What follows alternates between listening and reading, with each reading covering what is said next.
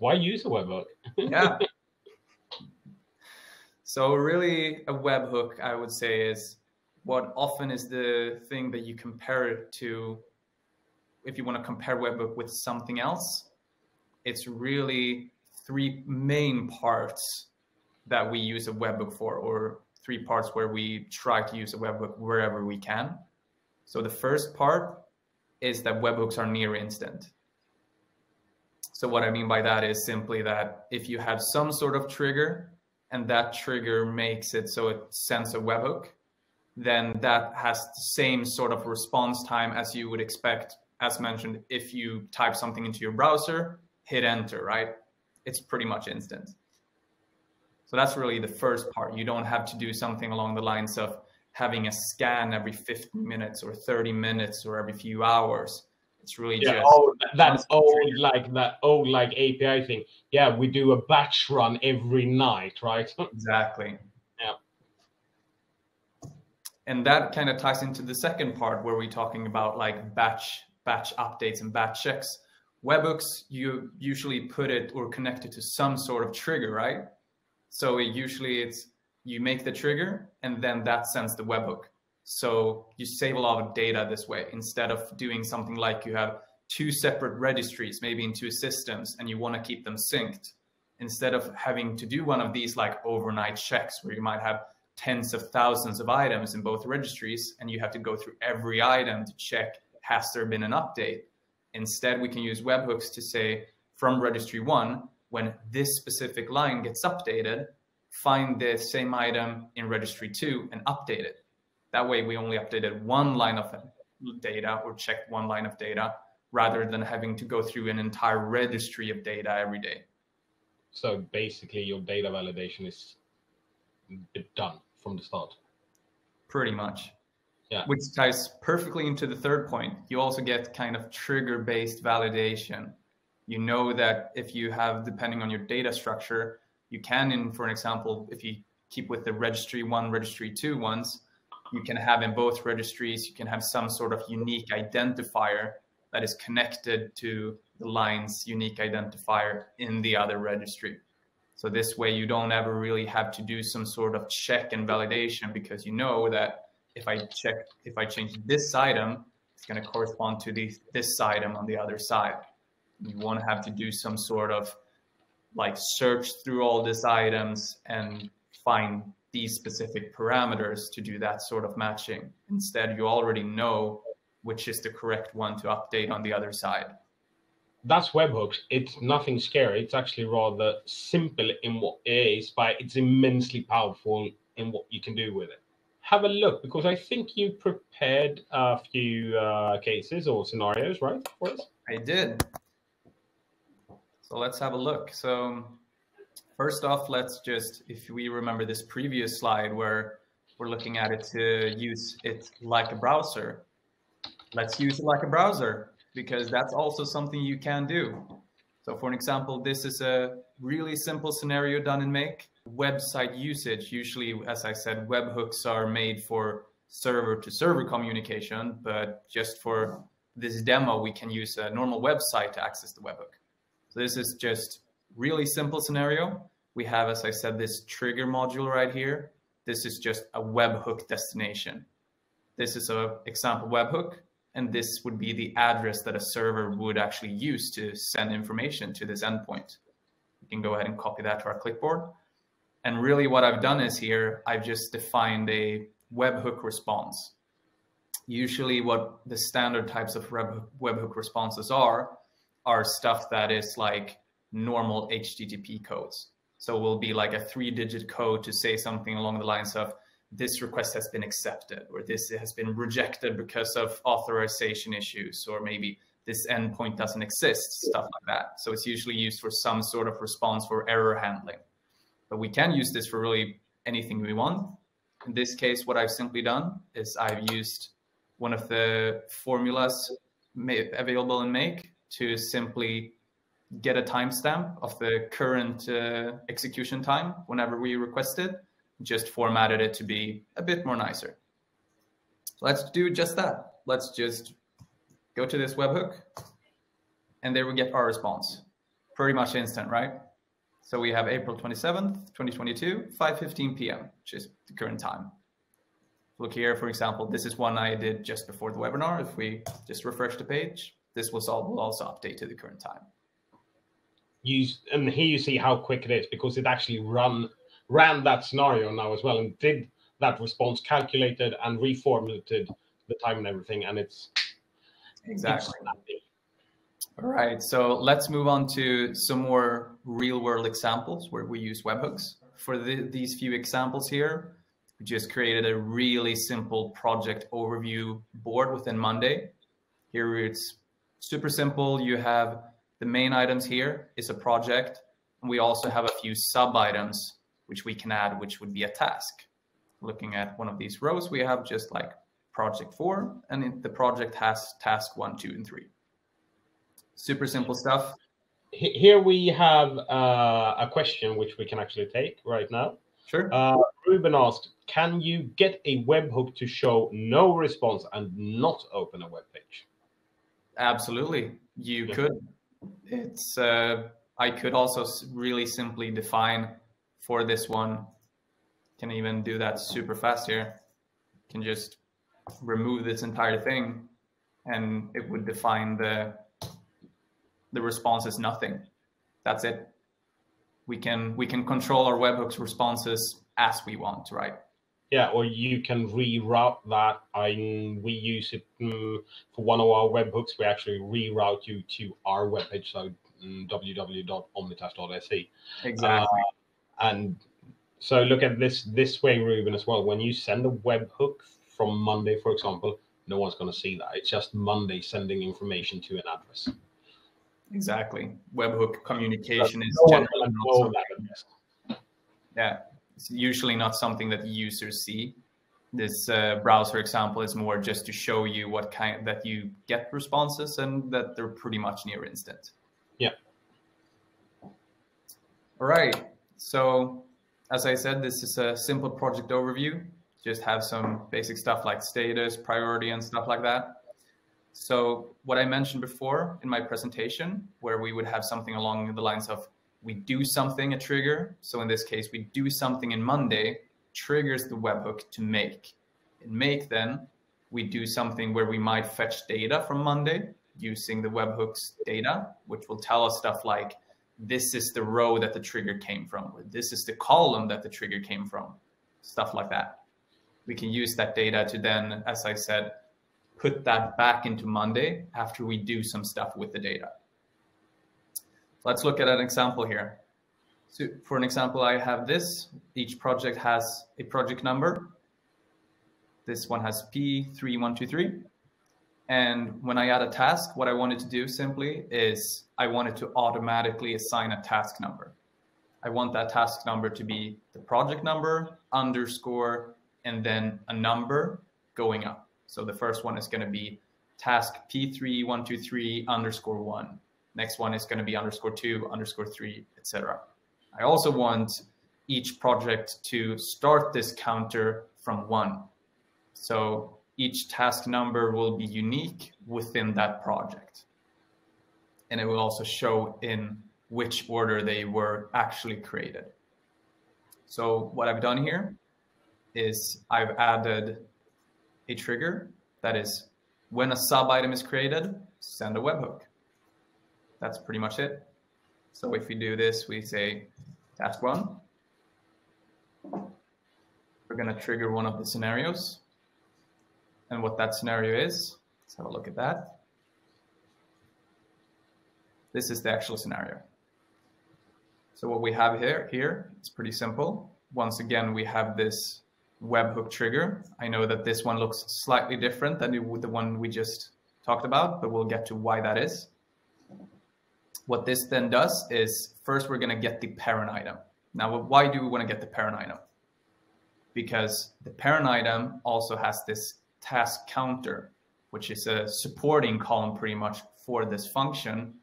And in this way, we're using Monday as well as kind of a database or a backend, right? So each, as I said, each project is going to have its own counter for its tasks. So we just have this as a normal number column. And you can see here already the scenario has been run, gave it the P3123_1. And as you might have already noticed as well, the task counter incremented by 1. Used to be 1, this one was created, so now it's 2 to prepare for the next task should we create it. Look back here, it keeps going on along these lines. And the parent item is also where the project number is stored, right? Exactly. Also where the project number is stored, which is part of our task number. So we get the parent item. Next, we have all that we need. So we're gonna assign the task number. If we look a bit closer how that looks, here we simply assign to this column ID, which is our task number column. We're gonna put in here, the first part here, text 4 is really the backend column ID of the column, but the column's actual name is our project number. And then we also have the numbers column, which is our counter. So that's pretty. Yeah, and here you use the mapping function, right? So you're actually using the dynamic values that you actually got from the module before, the get item, right? Correct. You can see here, for example, it says 2.mappable column values. That's because this is module number 2. So this is exactly as you say, it's using dynamic mapped values to actually input these numbers for you. And the last part, what we do is, as mentioned, we simply update the counter. We go back to updating the parent item ID, which is also something that we get from our webhook, right? We're going to look more into what kinds of data we get for webhooks for Monday in a few seconds. But here, just to show you, it's really simple. We use a formula once again, where we take this mapped numbers column from our parent item. We know this is the counter, and then we just add 1. We write that back to the counter column, and it's ready for the next execution. So should we have a quick look just in the trigger, how the information, what it looks like when it comes? And remember, what the trigger now, guys, was when Lucas created the sub item. So just by creating it, Monday will now send the information to the address. Exactly. You can actually look here at an execution. This is the one I just ran. We can see here from the one here is the output data that we got. So this is our actual webhook. The webhook contains an event, and that event contains a bunch of data. This is really all the info that Monday sent along with the webhook to make when it was triggered. So here we have a bunch of stuff. We have what the item's ID was, what the board's ID was, the name of the item, which was task 1, the one we created. We also have some other stuff like when it was created and when it was triggered and stuff like that. And here's actually, for those of you who haven't been working with this before, here's actually, when you're looking for the item ID in Monday, it's actually called the pulse ID. And that's a legacy thing from way back when Monday was the pulse and an item was called a pulse. So that's why you have a pulse ID. So don't try to find the item ID because you won't. It's pulse. This data is, as we just looked at, we can then use this data dynamically. So that's actually what we've done here. Since we got from the trigger, we got stuff like, for example, the parent item ID. So when we get the parent item ID, we mapped in this one, which is this module, event, parent item ID. And this is pretty much what we've done. We simply click there on the list, and we've fetched that part of data that will then run dynamically each execution. Yeah, and the get item function overall, it goes back into Monday and basically get all the other data. So you get all the columns and what their values are and so on and so forth, right, Lucas? Exactly. Since the webhook doesn't actually want to send too much data, it wants to send you the data generally that you use to get the other data that you want. And that's why we use these supporting columns that fetches more data and also only fetches the data that we actually need to accomplish our task. So as we mentioned before, you might have noticed that before we used a module here that is a custom webhook, For those of you that might have seen our earlier webinars in Integromat, which used to be Make's main product, we used to use this module, the custom webhook module. Now this custom webhook module has been replaced in Make with a module that's specifically meant for Monday. It's really the same thing, but instead what you're going to use is watch events. It's pretty much the same thing. You might even notice that it looks the same way. It's only to define a webhook. You use it the same way and it works the same way. Just a good thing to be aware of if you're going to build Monday specific scenarios in Make. Yeah, and here, setting up your webhook, the first thing you do before you do anything in Monday, you go in here, add this, click add. That will create the webhook. You will get the address, copy that, then you go into Monday and set up your webhook. All right, should we move on to the next function? Yes, let's do it. Right, so let's say we have our tasks here. Let's just create another one.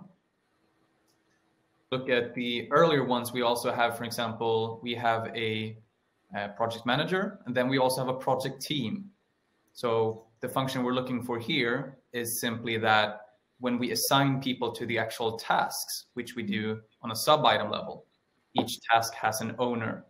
What we want to happen here is simply that we want to pretty much aggregate up all the people who are assigned down here on sub-items back up to the project team. So we don't have to actually open each product or each project rather to see which people are actually part of this project or working on the tasks. And you can, of course, do this with basically mirroring the sub-items up, but there are some cases when you actually don't want to have a mirror column, right, Lucas? Right. So, for example, in this case, what we can also do here is we can manually add people here. So let's say we have 2 people who are assigned to these tasks. We'll aggregate up those people. Then we also want to add someone else. It might not be directly connected to the task, or they might not be assigned yet to the task, but we want to add them to the project team. And this way we can actually do that since we have this column in original here. Exactly. And there's also a couple of native Monday automations which you just can't run on a mirror.column, right? Exactly. Since the mirror columns are actually client side, what that means is anything that's client side will only really show you or exist when you're viewing it through the browser. So automations and integrations and such won't actually be able to see changes in them since they're actually mirroring some other column, which is where the value really exists. And now this is actually a rather great spot to actually readdress a Saf's question, because he was asking, he'd like to know how he can get mirror columns data because he can't. He says that he doesn't think that Monday allows for it. No, and here's the reason, Asaf. It's only actually mirrored in your client. So it's your browser doing a bit of magic for you. So when working with that in Make, you actually need to go to the source point. So you actually need to, there's something in the flow controls called an iterator. Correct me here if I'm wrong now, because you're the expert. So you need to iterate on the connected column, which is mirrored, right, and fetch the information from there. Is that correct? Exactly. So for those of you who aren't completely following, you have this column called a connect board, which is really just you can link items between boards. Once you link items between boards, you can also add this mirror column that we're talking about. And that's really just kind of, as it says, it mirrors information from another board. It doesn't actually exist in this board since it only mirrors some other information. But we know which item it is mirroring since we've chosen it in our connect board column. And this is something that we actually do a lot and can really not be made with normal automations in Monday, since you have to kind of get to the source data. So yeah, simply here it could be something along the lines of we trigger something here, maybe it's a status or something, and then in the backend using Make and using these dynamic fields that we've been looking at, we can actually go to the item that's connected and find the source column. That way we can get the information. Yeah, or and even go and actually not just have a status column mirrored between the two, but actually when this column is changed, then also jump all the way back and change that status of that one. But Asaf, if memory serves me right, I think actually our first Integromat webinar actually has a guide on how you use the iterator, because Viggo actually went through that. So how you do that. So have a look at our YouTube channel or on our website and look for our first Integromat webinar with Viggo, and he actually goes through that step by step on how to do that. Yeah. So with that, right. Asaf, I hope you're happy. Now let's continue on. So let's actually look at this function. Pretty simple. Let's assign myself to the first task. And let's go ahead and assign Emma here to the second task. You can see when I assign myself, I popped up in the project team. And now we also got Emma. Let's say it's also, we know that Gustav is going to be part of this as well. So we add him to the project team, even though we haven't assigned him to a task yet. This is also based on completely on webhooks and completely on make. We have a trigger here that is based on this column, right? Since this is the column we actually changed and the action that should trigger what our end product will be. So here we simply have when sub item owner changes, send a webhook. Looking at that scenario. It's also a really simple scenario, but it's very powerful. Again, we have the trigger. We know which item it actually triggered.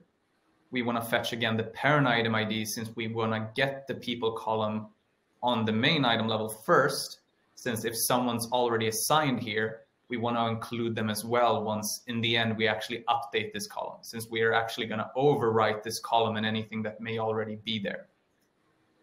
So we simply get the parent item ID, and then we're going to update it. So here we have involved.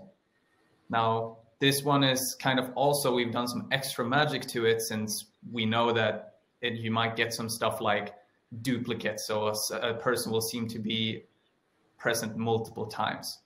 But really all this is we first have the collection from module 1, which is our webhook, which actually also sent with it, since the people column was the trigger, it sent, this is the actual update that was made. This is the person that was added. So we actually use the merge function here to merge. That's actually an array in the background, since you can add more people. We merge this array with the array of the main people item column that we just looked at, that we get here in module number 2. So all it does is it takes this people column and the one we just updated, puts them together. But as I said, we might this way get duplicates, since if I add myself here, but I'm already present in the project team, we will get 2 icons of me. So we also add something called distinct that simply removes all duplicates inside of the array. And then we just write that back. Awesome. We actually got a question asking, can a webhook be useful in time tracking columns for tasks, logging work hours, pausing work hours, and stopping the time column? Yes, or part of it. So the time tracking column is the one I'm assuming that you're talking about. I would assume so. Yeah, I would think so. You can put pretty much a simple webhook trigger on it. For example, whenever it's updated. So in this case, that would refer to whenever you stop the clock or start the clock. Also, if you would add a session to it. Really simple, since I don't want to go really deep into it because it has a lot of complexity. But something that's just simple to know is each time tracking column holds its own, it saves each session in a list. And you can get to this list by first having this webhook trigger when the time tracking is updated. And then we get the item. We will also get this column and the values in this column. You will get a list of the different sessions. After this, you can really do whatever you want with it. To a Google spreadsheet or something like that, if you exactly want for your time reporting system or whatever.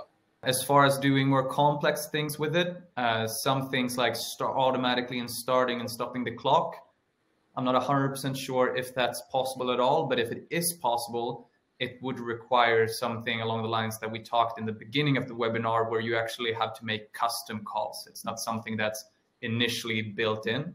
And if you want to learn more about that and figure that out yourself, I would direct you to the monday.com API documentation. There you can search for the time tracking column, and you can really read up on everything there. And just adding this to it, we have a specific module for Monday custom calls. That is going to be this one, execute a GraphQL query. And this is also the kind of code you will get an example code of from the Monday API documentation. Hopefully that gives you at least a bit to stand on in looking out that function for you. What more do we have? Let's look at another one, which is actually what we're going to do is we're even going to chain integration. So we're going to chain webhooks, where pretty much what we do is one scenario or one integration is going to trigger the next one. So what we built here is a simple template function. So what we have here, as mentioned, we have projects and we have tasks. Let's say that in our projects, it's very common that we have these few tasks. Like every time we start a project, it might be like, let's say for an example, scope out the solution or have a startup meeting, stuff like that. We always do these for each project. So instead of having to create them each time, we've done some templates. So we've done a separate template board for this. So here we have just simply 3 templates. Each template has a selection of tasks, which are just for now named template 1, task 1, etc., etc. So we can at least tell them apart. So what we've done here with webhooks is we've added this status to our project board. And here simply we can select one of the 3 templates that we've already added. And what we want this to do is if I select template 1, it should go into the templates board, look at all the tasks that are here, and add those tasks to the same project that I clicked on template 1 on. That's the function we want to do. And some of you might already have thought back to our first thing we looked at. When a sub item is created, we assign it a task number.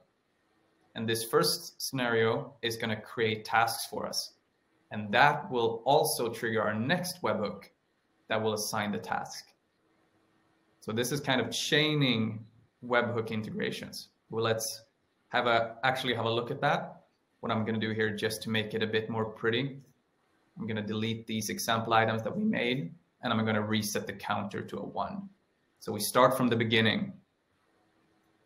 Let's pick template 1 in this case. As you can see here, we've added some other functionality to this. We've added feedback, and that's it done. So those of you who were paying attention there, you will have seen that it changed from after we selected template 1, it changed to generating to tell the user that it's doing some work. And now that it's finished, it's changed to generated.